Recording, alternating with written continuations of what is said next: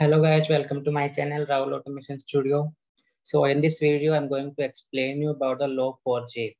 So in our project, we have to add the logger for the debugging purpose. It is very helpful. So we are going to add for the logging purpose as a Log4J file. So to configure and to add the Log4J in your project, first of all, we have to add the dependency for the Log4J. So just go on Google and search as a Log4j Maven dependencies, and you will find a link on the Maven repository for the Log4j file. So just copy this code for dependency and add in your form.xml file. Once you are adding, just click on save button, and to download this jar file from the Maven repository, you have to go to form.xml file, right click on it, just go to the Maven and reload the project. Once you will click on reload the project, it will automatically download this log4j file into your external library. If you will see this jar file, it has been automatically downloaded in your external libraries. So now you are ready to use the functions for the log4j file. So to add and to configure log4j file, it is always suitable that you add the configuration in a XML file. So if we want to show our log in the console while execution, and also we can add the log in a text file. So that configuration we are going to do in a XML file. So I have already done that. So this is a file for log4j. We will be adding it in our resources folder. Let's create a one folder. Under the test folder, we are going to create, and we have to add log4j.xml file. Once you will see, come to the project under the src folder, under test resources folder we have created, and now it is having log4j.xml file. Let's open this file. So once you open this XML file, you can see we have this appender. So this appender is basically for to append your log on particular file or on the console. So this appender, you can see the name is a console. So it is going to add the log in a particular console, right? And the name we have given. So it is having this particular layout, and the parameter we are passing is the conversion parameter, and value is having this type of format it is going to take while displaying the log in your console. So in the same way, we can add the log in a particular .txt file, so that it will be very helpful for us if the test case get failed for it and you want to debug the test case with the help of the logger. So in the same way, we are adding the appender for the file. So name is having file, and this is the class for it. And what different parameters that we're going to add for this particular file? Append as a false. So it is not going to append all the logs in the same text file. Like for the different text, it will be different. The maximum file size is 10 MB. We are defining maximum backup index is 10. And where this file will get created, so we are giving the name as a file, and the file will get created under the resources folder and under a logs with the name of applog.txt. So it is going to create with this name, and it is also having the layout with the date format.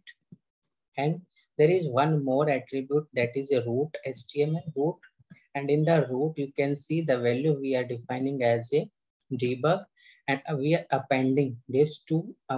So we have created a two appender, right? One is for the console and another is for the file. So these two appenders we are adding as a reference in the root. So these two both will be configured with it. So in that way you can add this .xml file in a system. Now let's create a one simple Java class under the Java folder. Let's give a name like capability base class. So we are going to create a class. Under this class, we are going to use as a static logger. So for log, which logger we are going to use from here? Apache.log4j. We have to create a variable name as a log. Now logger dot Get logger. Get logger is having a string also as a class where we have to take as a class one. So how you can take the class name? Capability base class dot. There are options like this, super and new. We are going to use as a class dot get name. So this will give the pass the class name in the logger, and it will start adding the log for that particular class file. The next we are going to create a main method, public static void main. So why we are creating a main method? We are creating a main method because still we have not implemented the test-ng in our project. So directly we will call this main method as a Java from the Java class. String array args, right? So now the XML that we have created, but we have to load this XML into the class, right? Only after that the it will start properties of this particular .xml file. So for that we have to write DOM configurator dot configure. We have to pass the file name. So where is our file? So our file is log4j.xml. Right click on it, copy path and reference, just copy the absolute path, paste it here. So this is the path from where it will load this particular configuration file for you. Now it is configured the log4j. Now you can start adding the log in your test cases, and the same will display in your file as well as in the console. So how you can add it? Just log dot. There are different methods that I have provided: info, warn, error, and fatal, trace. So let's start adding with the info. So the message that you want to display on the console, that message you can exactly write here, like Selenium practice, right? So in the same way, you can add the different methods for the log. Info is basically for the information purpose. If it is a failure, so in that case, you can use as an error, right?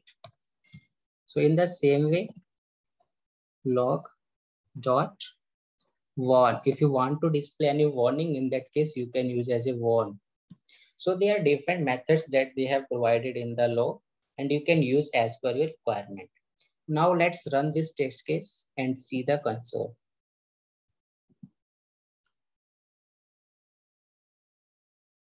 So it is building the project, and once it will be complete, it will start the execution for your test case. So now you can see on the console for the log4j, it is having displaying all the properties, and whatever the information in the log that you have added, it is displaying on your console.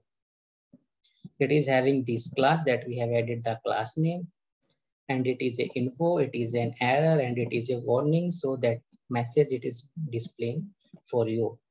And if you see under these logs, so it will automatically create logs folder for you. And this is a text file that we have created for our debugging purpose. And the same information is getting stored in a text file for you. And that will be very helpful for you while debugging the test case. So that's how you can configure the logger and log4j in your project. And it's very helpful while working in a project under the company. So thank you guys. Please like, share, and subscribe my channel. Thank you all. Bye.